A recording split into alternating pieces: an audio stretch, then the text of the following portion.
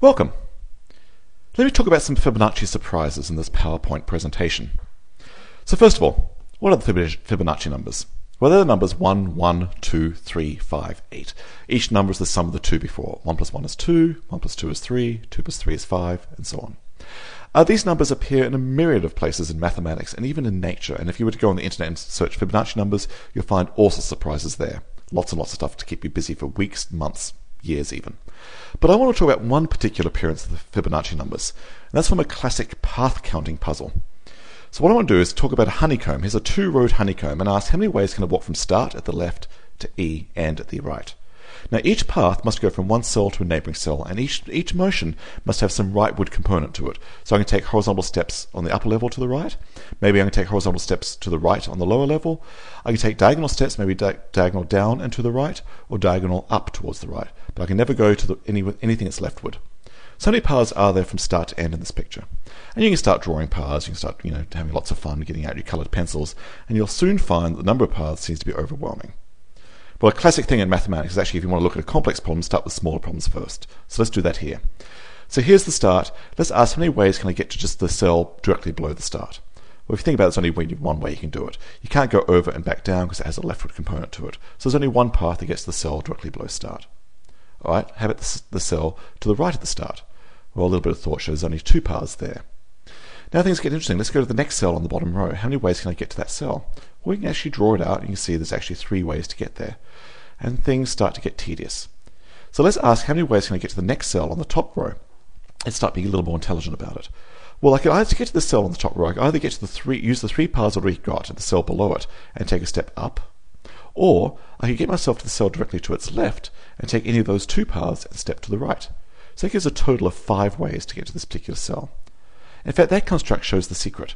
To get to any one particular cell, either get to the cell immediately to its left and take a step over, or get to its cell directly above it or below it depending on which row you're on, and take any one of those paths and step down towards it.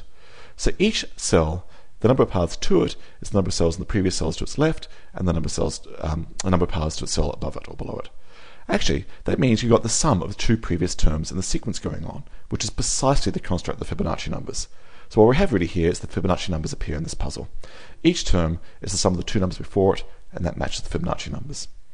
So that means in my original puzzle, this box shows the original design, was this the start, this was the end. There are F12, the 12th Fibonacci number of ways to get from start to end of the original puzzle, and that's 144. By the way, it's very convenient to call this first Fibonacci number 1 that was on the list in red at the beginning. So let's say this, don't know what it means, but there's one way to get from start to start. Namely, I guess do nothing, you're already there. All right. So that's very classic. Let's have fun interpreting these paths in interesting ways. We've got a very visual model now of the Fibonacci numbers. So let's have fun. And I'll do some classic appearances first. I'm going to get tired of drawing honeycombs, so what I'm going to do is just draw the center of the honeycombs. They can be dots, and I'll draw a zigzag path of segments between those dots. So here's a honeycomb with 11 segments in it for 12 dots, 6 on the top row, 6 on the bottom row. So I know there's actually 144 ways to get from the start to end in this particular picture. All right. What I'm going to do is notice that each diagonal step actually follows one of these segments of the diagonal segment. But each horizontal step skips over 2 diagonal segments. So really what I've done here is I've broken those 11 zigzag segments into steps of either 1 by diagonals or 2 by the horizontals. And that gives me a partition of those 11 segments as a sum of 1s and 2s. And it's not hard to see that backwards also works. If I give you a sum of 1s and 2s that add up to 11 first, that does indeed correspond to a path. Each 1 is a diagonal step, each 2 is a horizontal step, depending on which row you're on.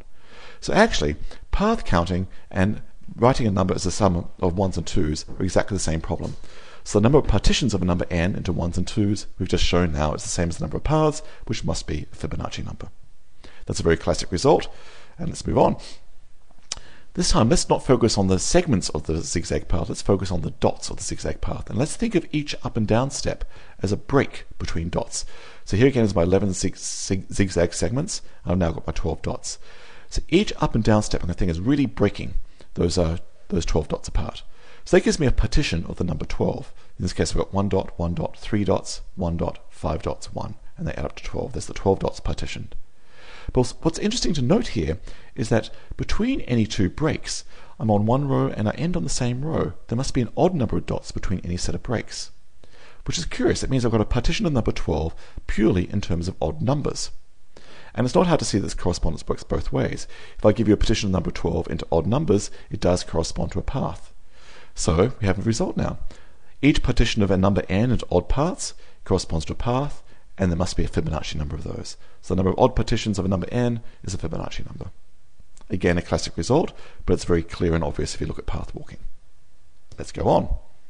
Let's go back to looking at zigzag segments, and let's focus on the segments again, but now I'm going to add a segment at the beginning and the segment at the end. So here's my 12 dots again, but now I've got 13 zigzag segments. All right, let's have fun. For any path, here's a path, let's circle the dots it misses and interpret those in a curious way.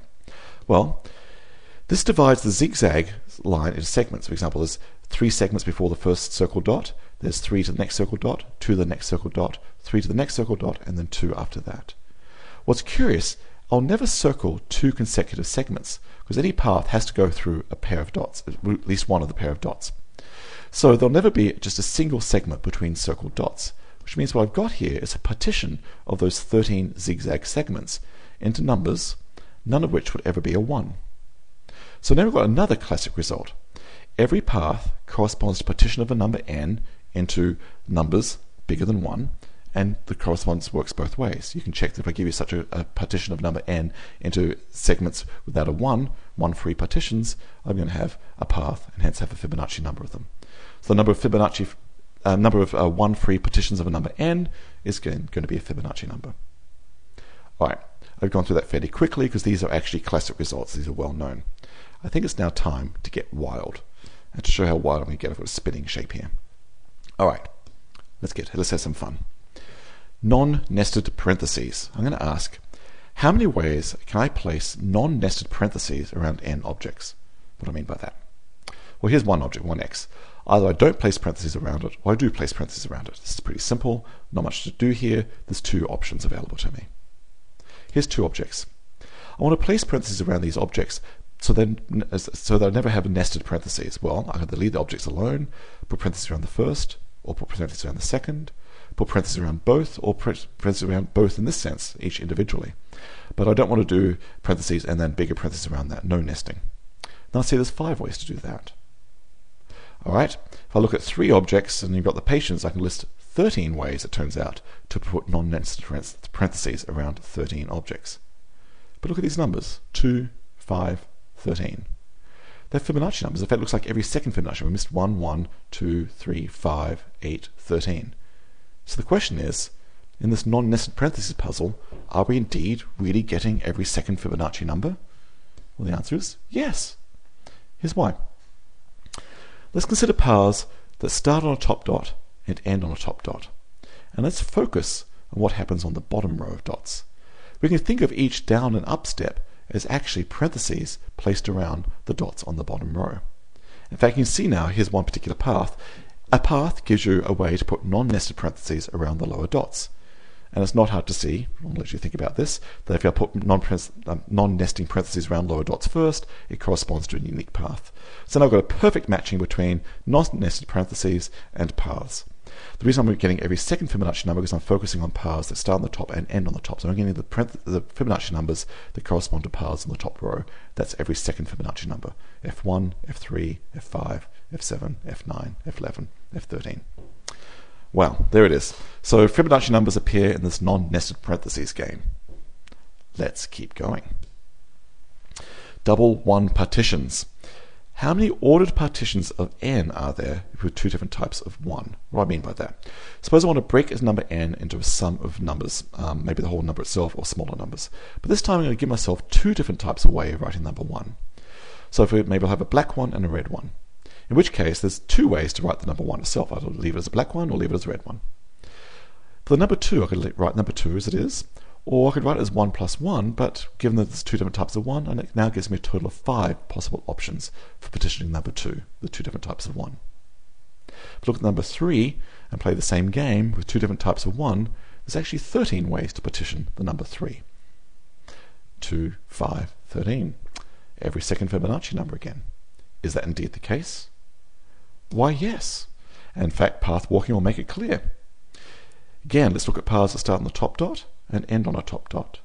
In fact, we can code any such path as either one step over along the top row in a lower fashion, or maybe one step over in the top row in an upper fashion, horizontal step up here, or I can do sort of these longer underground paths that go, so in this case, 3 steps over along the top row, and I'll just call that an ordinary 3. So actually, each path clearly corresponds to a partition of the dots on the top row with 2 different types of 1, a lower one and an upper one. So I've got the result. The number of ordered partitions of a number n with 2 different types of 1 is indeed going to be a Fibonacci number. In fact, every second Fibonacci number again, the ones correspond to this, that ending on the top row. This is just wild and crazy.